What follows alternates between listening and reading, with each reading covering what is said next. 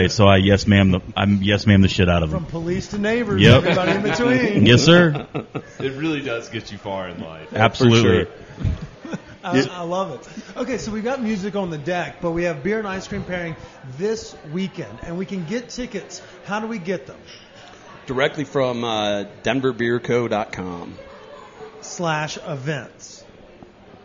Come on, you're going to give me the whole fucking thing. Pre-sale tickets are $30. Yum Yum's ice creams, beer, and ice cream pairings. Y'all, I sold the shit out of that for you.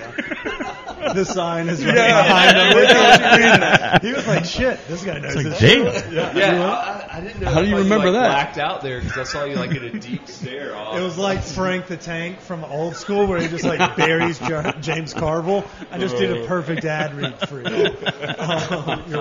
Yeah, that's free. The cost of how many chicken wings I ate. All right, so we have a couple questions for y'all, ice cream themed, seeing as we've navigated from beer through the chain of events. I want a power ranking of your 3 favorite ice cream toppings in honor of our buddy Peyton, and I want to know flavors, your top 3 flavors growing up. Not the ones that you have now. The ones that used to hit like Bluebell style growing up. Before, the ones that you still before hit. niche hit. Yeah. You know, like before these like cool flavors came about, we all played with 12. And everybody, our Baskin Robbins had what, 23? 32? 31. 31. Fuck. I got to stop beat. smoking pot. Jesus. I was thinking, I don't know.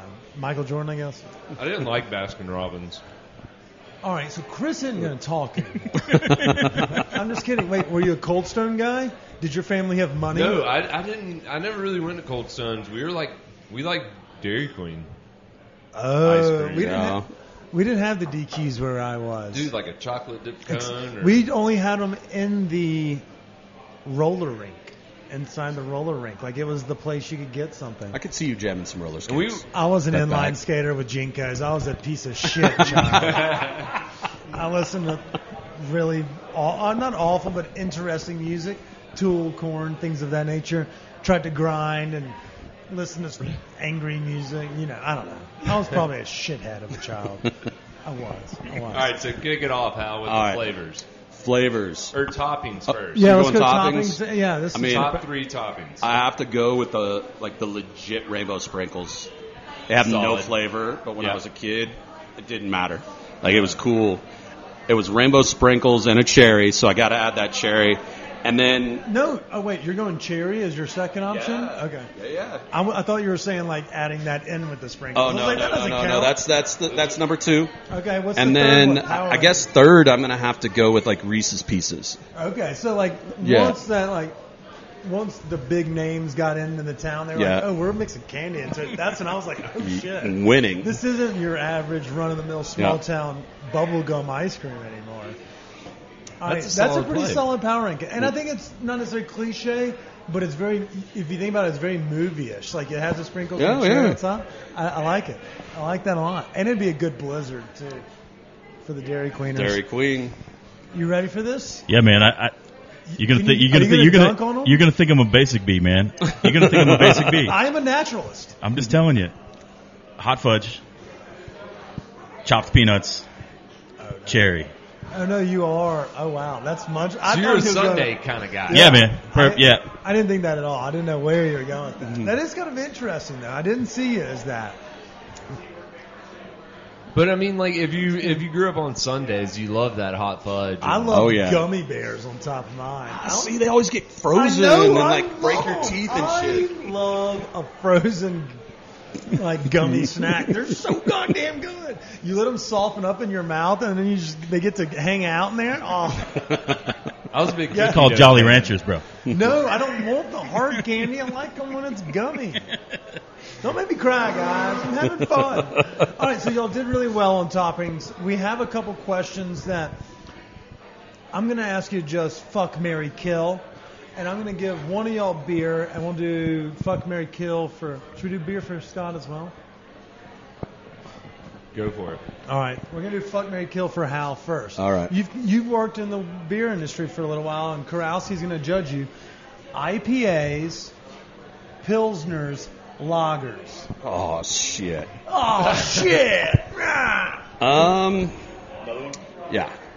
I'm going to have to say I'm going to marry a Pilsner.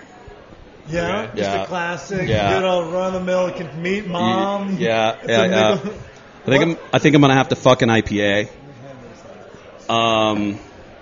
Just because at the end of the day, there's so many of them, you get like lots of different angles. See, so. I've heard very contrarian thoughts on that. Like they need to get back to their roots and less of the craziness. Do you agree or disagree to that concept? You know, I'm going to have to disagree. I mean, as a whole, I get it. I understand getting back to the roots, and you could call it Sierra Nevada, right?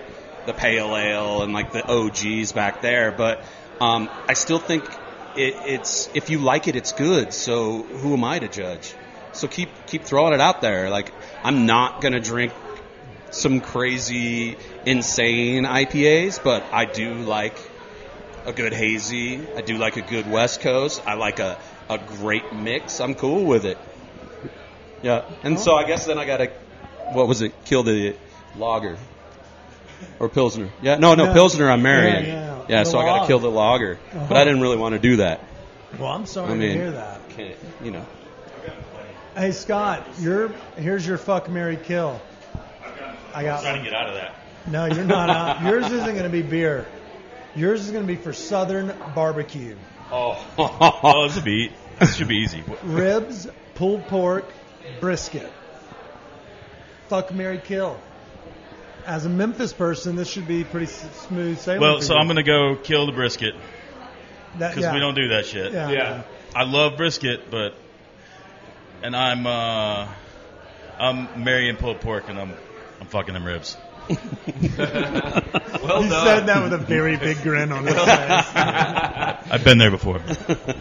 Well, gentlemen, I appreciate y'all joining us today. I really do thank you for not only taking the time, but also for introducing us to y'all's restaurant. You know, the new concept is a fantastic one. You know, everyone knows and loves y'all's beer. It's why y'all were just able to get y'all's 10-year chip just recently. And so we have a couple questions that we wanted to ask y'all as beer guys here in town. Like, if you're not at work, where do you go get a beer? Who are your take off your work hats, like take off your hats and be a non-Denver beer guy or beer co guy. Where do we get a beer in town? Yeah, that's a great question. I live southwest, right? That's fine. So You're I'm a a beer guy. brewery guy. Okay. I dig what they do. Super good. That Locavore, love them too. Wait, local? Yeah, they're off of Platte and Bowles. Or Platte Canyon and Bowles. Okay, yeah. So, we love giving shout-outs to all of local businesses. So I dig what they do. Especially when y'all are like such heavily entrenched in the field, like when y'all respect and enjoy other people's craft, people want to hear that. Yep. And speaking of which, a former guest of the podcast, Steve Korowski, he was with Colorado Craft Beer Association last time. He joins us just for a minute just to say hey at the tail end. He waited till we got through the hard questions. Right. But I think we've asked him the Last Supper question in the past, didn't we? I don't remember that. It was a while from the last podcast. So you're gonna have to refresh my memory. That was pre-pandemic.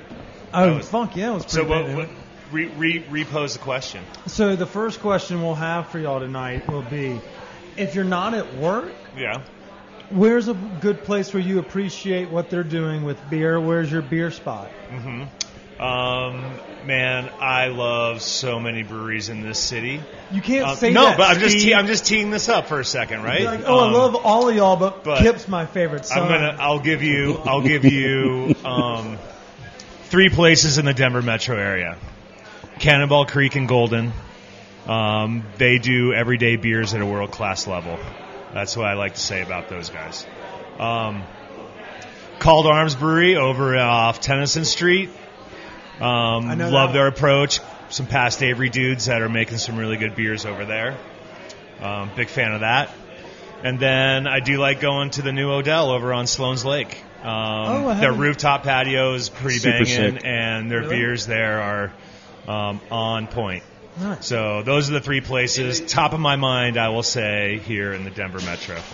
And they do food over there, don't they? They do. Yeah. Wood-fired pizzas is their jam. Okay, so I want to give an applause to y'all here because I've eaten at a couple brewery that turned restaurants, specifically the Oscar Blues that used to or may still be on market. Possibly the worst food I've ever had in my life. And I just want to say y'all knocked my preconceived notions of breweries not being able to make good food out of the water. It's right on. Fantastic food.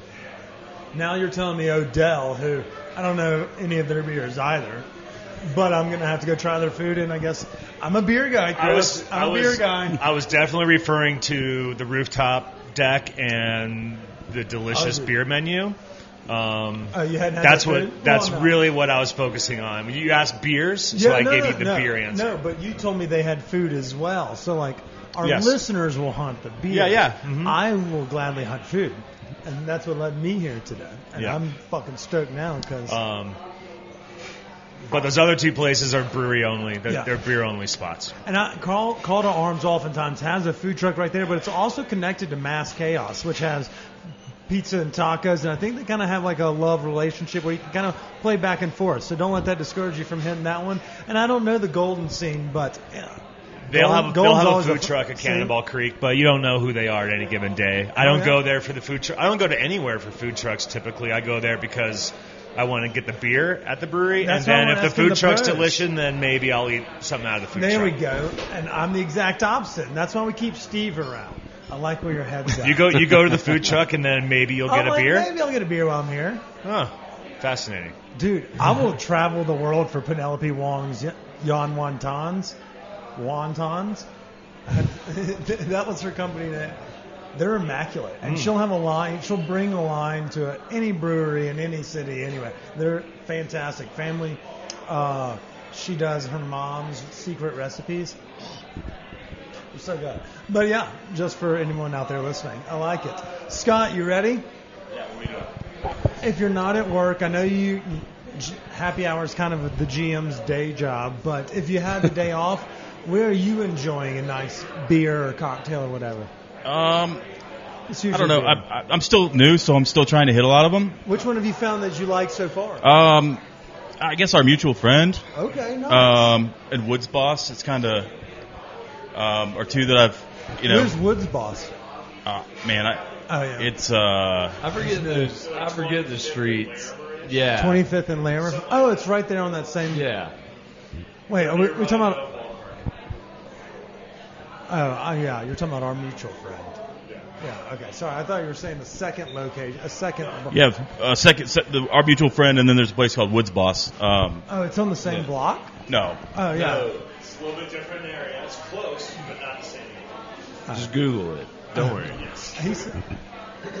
I'll edit that out as well. It's on Carolina by California. Gotcha. James Taylor's song. All right, so those are nice. I like where your head's at. Our mutual friend I know regularly. The other one I'm going to look up and find, and I'll give a report back and plug it in here. Gentlemen, we have come to the dark. Oh, wait, I have a question. Oh, shoot. So you're a podcaster. When you're not podcasting, what podcasts do you guys listen to? Ooh, pardon my take. Take that. The sports one from Barstool Sports. I'm a big murder mystery fan, like especially in like autumn and winter months. They just hit better when the sun's going down earlier. You know what I'm saying? real. Like when you're walking the dog and it's like 4 o'clock and like rustic vibes, or even if it's like 2 a.m. and you're like chilly, it's a perfect time to throw in a murder mystery podcast. But there's a couple that are out right now. The girlfriends put me on them. Fuck, I'm going to have to pull up my Spotify. Chris, I'll let you go ahead. I'm going to give y'all some good ones. I mean, I listen to the Daily Smartless now. I love Smartless. Yeah, it's fucking great. Freaking hysterical. And then, like, I listen to side ones. I listen to one called Gravy. It's like the Southern Foodways Alliance, which is pretty cool. And then I'll pick up, like, different random stories. And right now, The Dropout, the one about Elizabeth Holmes and Theranos. Because she's on trial right now. She's on trial, yeah. Yeah. So there's a whole podcast on that. Oh, there's tons of podcasts on it. That's what got me hooked on the Nexium case was the podcast the video turn podcast. That thing's it's just riveting stuff. Like I'll go down a rabbit hole, or if you have a 4-hour drive, I could listen to murder mystery or like people that try to deceive the government, or like even aliens. I mean, not Joe Rogan, but give me like a good alien story that's not Joe Rogan.